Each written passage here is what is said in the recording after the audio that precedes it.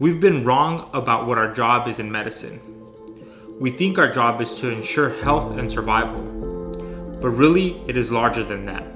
It is to enable well-being. And well-being is about the reasons one wishes to be alive. Those reasons matter not just at the end of life or when debility comes, but all along the way. Whenever serious sickness or injury strikes and your body or mind breaks down, the vital questions are the same. What is your understanding of the situation and its potential outcomes?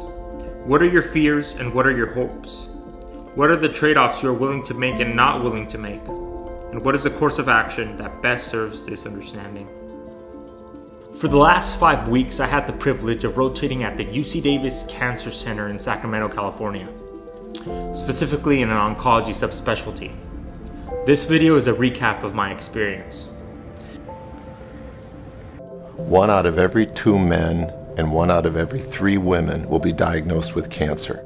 But despite those huge numbers, most individuals don't know what that really means.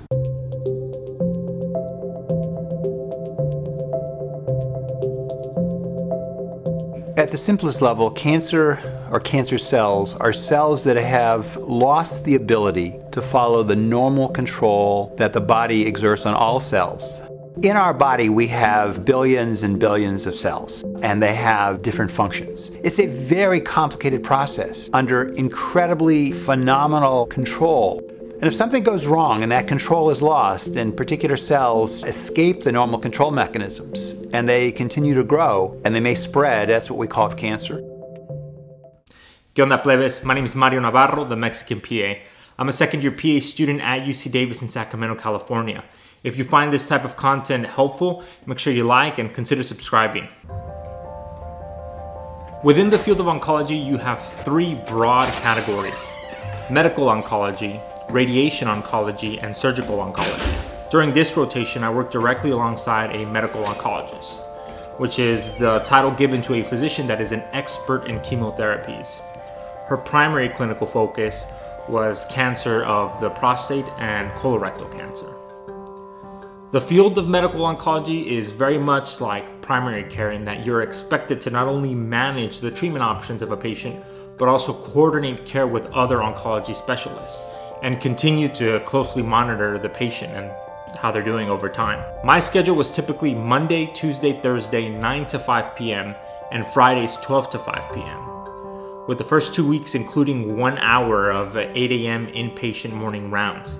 This meant seeing patients that were admitted to the oncology service inside the hospital and were staying, overnight.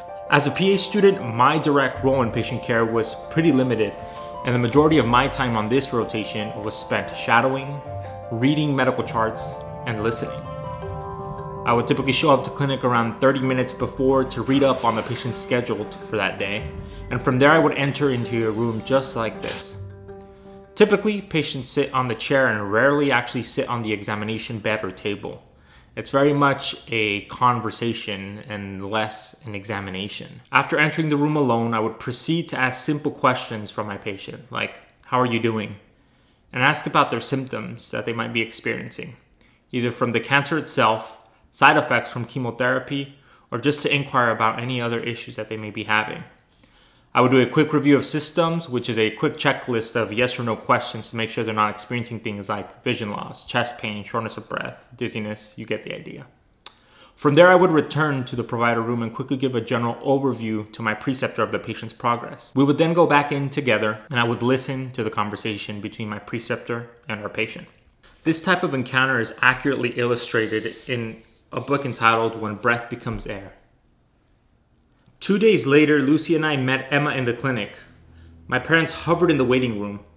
The medical assistant took my vitals. Emma and her nurse practitioner were remarkably punctual, and Emma pulled up a chair in front of me to talk face to face, eye to eye. "Hello again," she said. "This is Alexis, my right hand." She gestured to the NP who sat at the computer taking notes. "I know there's a lot to discuss, but first, how are you doing?" "Okay, all things considered," I said. "Enjoying my vacation, I guess. How are you?" "Oh, I'm okay." She paused. Patients don't typically ask how their doctors are doing, but Emma was also a colleague. "I'm running the inpatient service this week, so you know how that is." She smiled. Lucy and I did know. Outpatient specialists rotated on the inpatient service periodically, adding several hours of work in an already jam-packed day. After more pleasantries, we settled into a comfortable discussion on the state of lung cancer research. There were two paths forward, she said.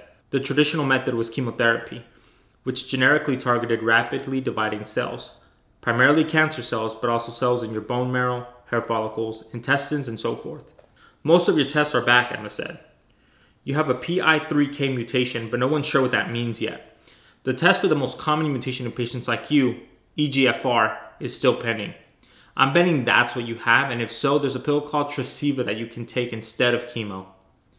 That result should be back tomorrow, Friday, but you're sick enough that I've set you up for chemo starting Monday in case the EGFR test is negative. With chemo, our main decision will be carboplatin versus cisplatin. In isolated studies, head-to-head, carboplatin is better tolerated. Cisplatin has potentially better results, but much worse toxicity, especially for the nerves. Though all the data is old and there's no direct comparison with our modern chemo regimens. Do you have any thoughts? In a full clinic day, we would often see around 16 patients, and the visits will last anywhere from 20 to 30 minutes. I would be responsible for typing around 2 full progress notes per day. If I could go back in time to prepare for this rotation, I would recommend making an account with the National Comprehensive Cancer Network. This website contains the guidelines created and used by oncologists all over the country.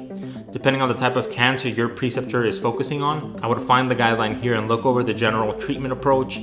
Try to familiarize yourself with the chemotherapies and the common side effects. Given that this rotation was not a core rotation, I did not have to prepare for the big end of rotation exams that you've seen me take in the past. This afforded me additional time to actually read 2 books for leisure. When Breath Becomes Air by neurosurgeon Dr. Paul Calanthe, and this other book, Being Mortal by Atul Gawande, also a surgeon. Whether you're in medicine or not, I highly recommend you read both. Between these 2 texts and the difficult conversations that I had the privilege of witnessing and participating in at the oncology clinic, I reflected a significant amount of time on the subject of mortality, medicine, and what matters in the end. And here are the 2 lessons that I found most impactful from these texts. Number 1, your values are constantly changing. Calanthe writes, the tricky part of illness is that as you go through it, your values are constantly changing. You try to figure out what matters to you, and then you keep figuring it out. It felt like someone had taken away my credit card and I was having to learn how to budget. You may decide you want to spend your time working as a neurosurgeon, but 2 months later, you may feel differently. 2 months after that, you may want to learn to play the saxophone or devote yourself to church. Death may be a one-time event, but living with terminal illness is a process. Number 2 was my perception of the goal of medicine.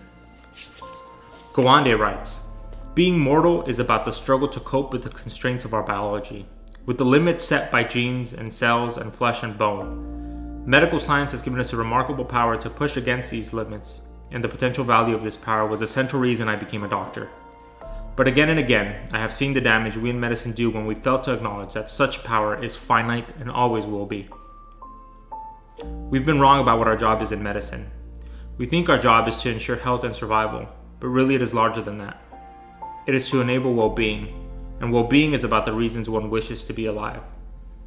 Those reasons matter not just at the end of life, or when debility comes, but all along the way.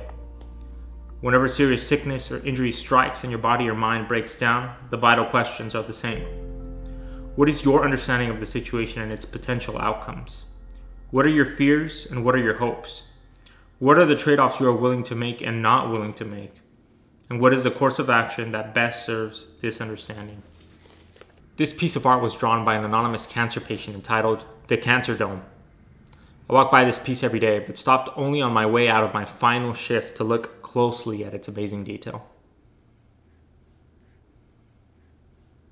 Ánimo, plebes.